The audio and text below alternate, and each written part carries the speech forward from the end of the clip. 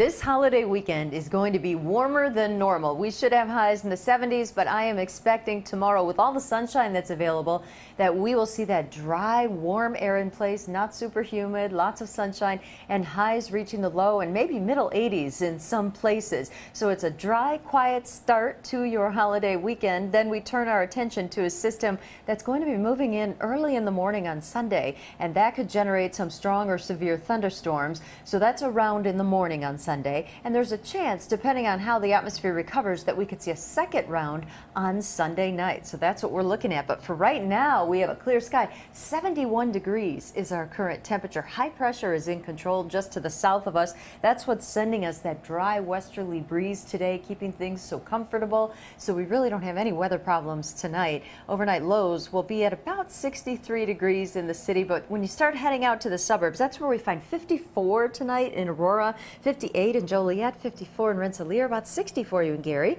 and in Waukegan we'll see about 58 degrees. So the weekend planner calls for sunshine for your Saturday. Then on Sunday we bring in that scattered storm threat. Taking a look at it, so most of Saturday is dry. Here's 10 o'clock at night. If you're out in the evening, it is fine, but the overnight hours, watch from Wisconsin. We're going to see this explosion of thunderstorms really head our way as the sun comes up on Sunday. Some of these storms could be strong or severe from daybreak all the way through noontime, and they could create some very heavy rain, and damaging winds are a threat if some of them do turn severe. So we are going to be watching for that very carefully. And then as we step into the Labor Day forecast, here's the issue. That front comes through and then it kind of stalls close enough to give us about a 20% chance of a stray shower or a storm on Labor Day. So when we look at rain chances here, Sunday is the 50-50 chance, Monday only 20%, but you can see what's happening after the holiday. A showery pattern setting up. That front is actually going to lift a little bit farther to the north,